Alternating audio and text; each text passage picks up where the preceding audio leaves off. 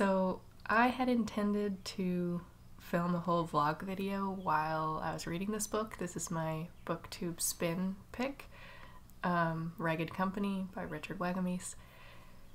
Unfortunately, right around the time that I started reading it, I got pretty sick, just with a bad flu. But I kept reading it, and now I'm over halfway through the book. And I haven't talked about it at all yet. So I figure I'll just kind of get you up to speed today, and then we'll just go from here and see how much more I want to talk about it. And this might be in part due to the fact that I was kind of sick when I started reading it. But yeah, it's been going pretty slowly, and I've been getting pretty emotional while I'm reading it.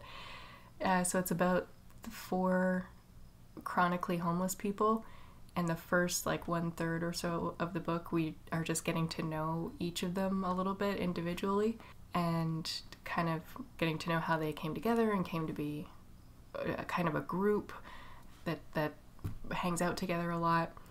They start going to the movies a lot, which is very emotional, and Wagamese has some really beautiful moments with the prose.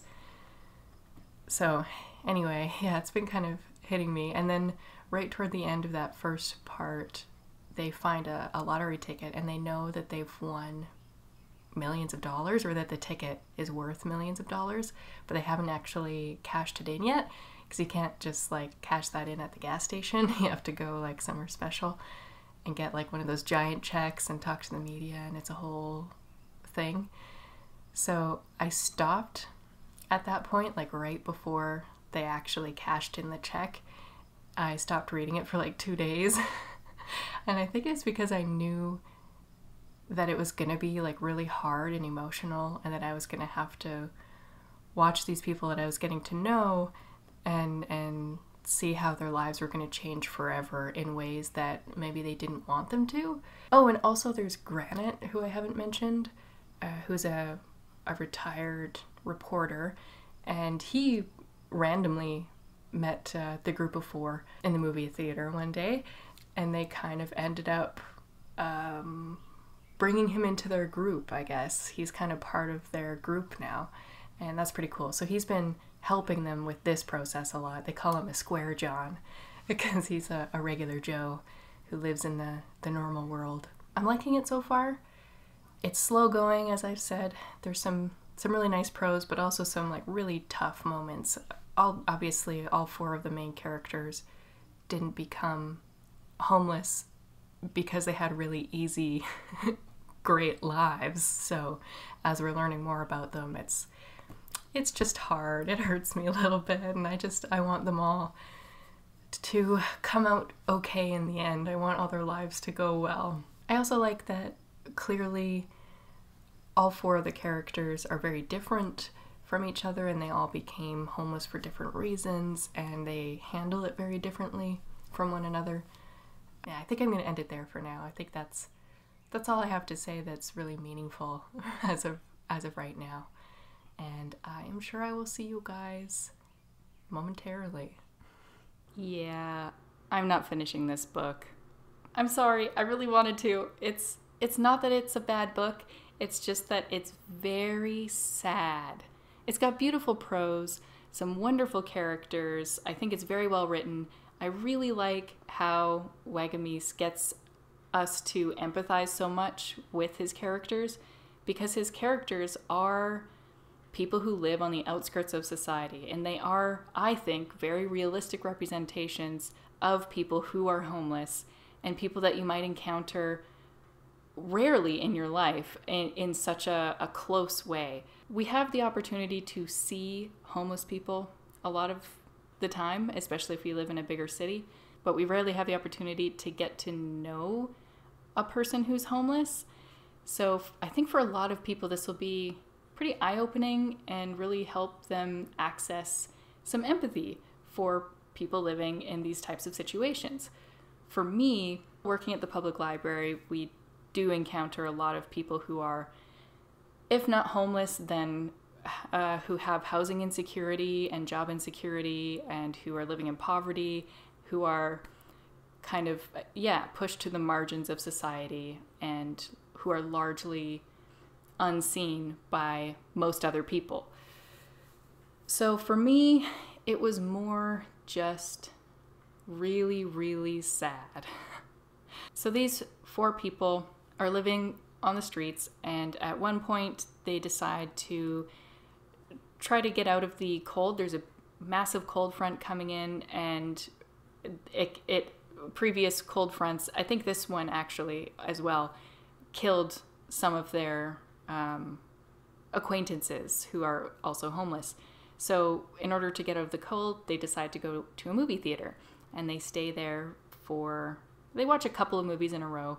They stay there for the evening, and they kind of get hooked on watching movies. So they start going to the theater on a regular basis, and they save up money and set time aside, and they start these 4 people will meet every day or two and go to a movie. And that part's really beautiful. Just the kind of quiet appreciation for stories and the visual storytelling medium, and it's very kind of artsy and philosophical, and the deep thinking that goes on is really my jam. And then everything changes when one of them finds a lottery ticket on the ground, and it turns out to be a winner, and they win $13 million. And this happens maybe a third of the way into the book. So winning this $13 million has the potential to change all of their lives drastically forever. And it does, but it also doesn't. So they're able to buy a house. They all buy one house together and decide to stay together because none of them is used to living in a home like that. And all of them kind of have an aversion to walls, which is something that happened to each of them individually before they became homeless, but was also kind of part of the reason they became homeless. It's complicated. You'd have to read the book. Anyway, they buy this house, but a lot of the kind of psychological trauma that they carry with them, things that cause them to become homeless or remain homeless, that trauma is still with them. So the rest of the book is them trying to deal with these traumas and telling each other their stories, which they have never wanted to talk about before or felt comfortable talking about before. And all of their stories are really sad, as you can imagine. And for me, it's just too much right now. I found myself sitting on my patio. I did have a little bit of a fever at the time, I'll admit. I was sick for a while, got pretty sick, but I'm better now. It's all good. I was sitting on the patio, a little bit fevered, reading this book, and just constantly tearing up while I was reading it. I'm like, oh, I just want them all to have good lives. I want them all to be able to move forward and live freely and happily, and I just want them all to be safe. And it was just very, not big emotions, but deep emotions, if that makes sense. Just quietly crying while I'm reading this book. And it was taking me a long time to get through as well. In part because I wasn't feeling well and I was only awake for 6 hours a day, but also because it's pretty dense. The prose is pretty dense, and it's just so heavy. I didn't always feel like picking it up. And one day I set it down, and it's been 10, 12 days and I haven't picked it up again. So I've realized that I am just not gonna finish it, which kind of sucks. But I tried to find a Wikipedia plot. I find Wikipedia usually has the most detailed plots. They have all the spoilers in there. Or sometimes you can find a book club discussion site that will describe the plot in detail, or if it's a book kids will read in school, then you can find really detailed plot summaries. I thought I could be okay with that and just finding out what happened without having to read through all of the tragedy, but I couldn't. Although I did find right on Goodreads if you don't want spoilers for this book, don't go on Goodreads and look at the questions, because there's a spoiler in one of the questions on Goodreads. Like, in the question, not the answer. So I know one more tragic thing that happens in this book, and it made me kind of mad. And it made me realize that I'm really not in the right place to read the rest of this book right now. Life is heavy enough for me right now, so I just can't add on to it by continuing to read this book. However, I do recommend it. It's very well written. Wagamese has a great deal of empathy for these 4 homeless characters. The characters are all very unique from one another. They all end up being homeless for very specific and different reasons that all feel more or less authentic and realistic to me, mostly. One of them's a little bit but that's okay.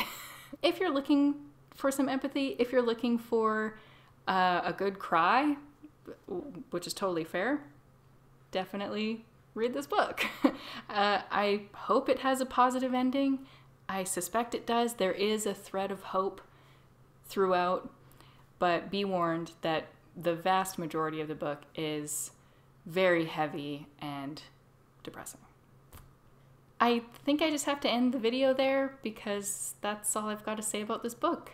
So, thank you guys for watching. I hope you all have a great day, and bye.